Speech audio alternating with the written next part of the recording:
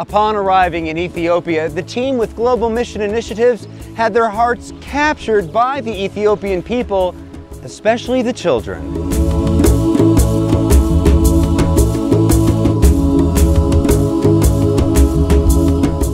Even as we first walked into the small village outside of Ethiopia's capital city, the little kids who live there gave us a warm welcome. You know, I think we were all really touched because that's the first impression that you get of a place. You know, the kids all run up and they're all very warm and welcoming, but they're also curious. All right, now watch this. Kids loving having their picture taken. I mean, they just come running up to you and want to have the picture taken and then want to look at the picture.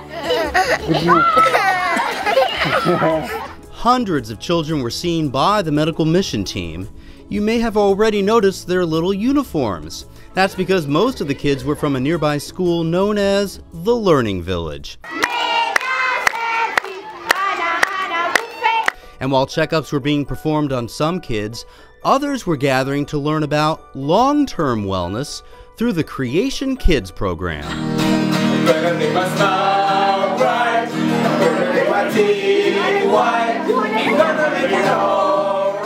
If we can get them at a very early age to understand some of the basic principles of like hygiene, brushing their teeth, washing their hands, it's going to become a habit, and one habit leads to another good habit, and that's really our goal.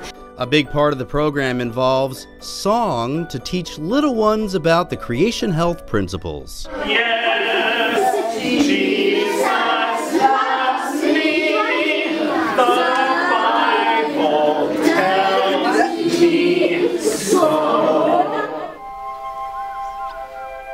One of the most popular people on the team was Gladys, the optometrist. For her, seeing their instant reaction brings her instant joy. I feel fulfilled, and I just thank God that I can give them their sight back. That's how I feel. Thanks to his new glasses, this man can finally see clearly enough to drive at night and read his Bible at home. Oh, I thank you so very much. I thank God.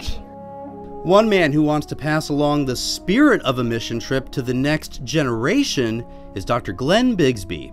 He brought both his daughter and his son along for their first mission trip. Well, partially I think my kid's a little too spoiled, and they haven't seen really the light of how most children in the world actually live.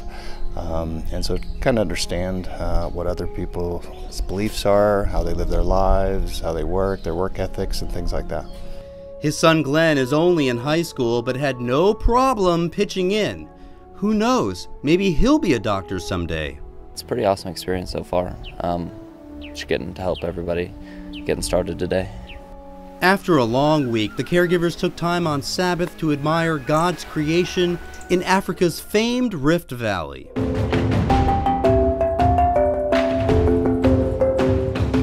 While enjoying the scenery, the team had a chance to reflect on this type of trip and what it means to them personally. I think I get way more out of it than I ever give to people.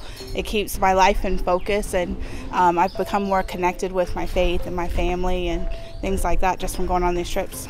It's not just emotional, but it's spiritual. There's growth that's happening. You see things that you never thought you would see. I love it. For me, it keeps things in perspective. Keeps me humble, lets me know how much I do have and how much I don't need, and just makes me be thankful and grateful for the blessings that God has given me. I mean, we give up our vacation time. We use PDO to come. We don't get paid. We do all that, but it's just worth it in the end to see the smile on those people, and the fullness in your heart after you've completed a mission trip is something that can never replace a vacation day.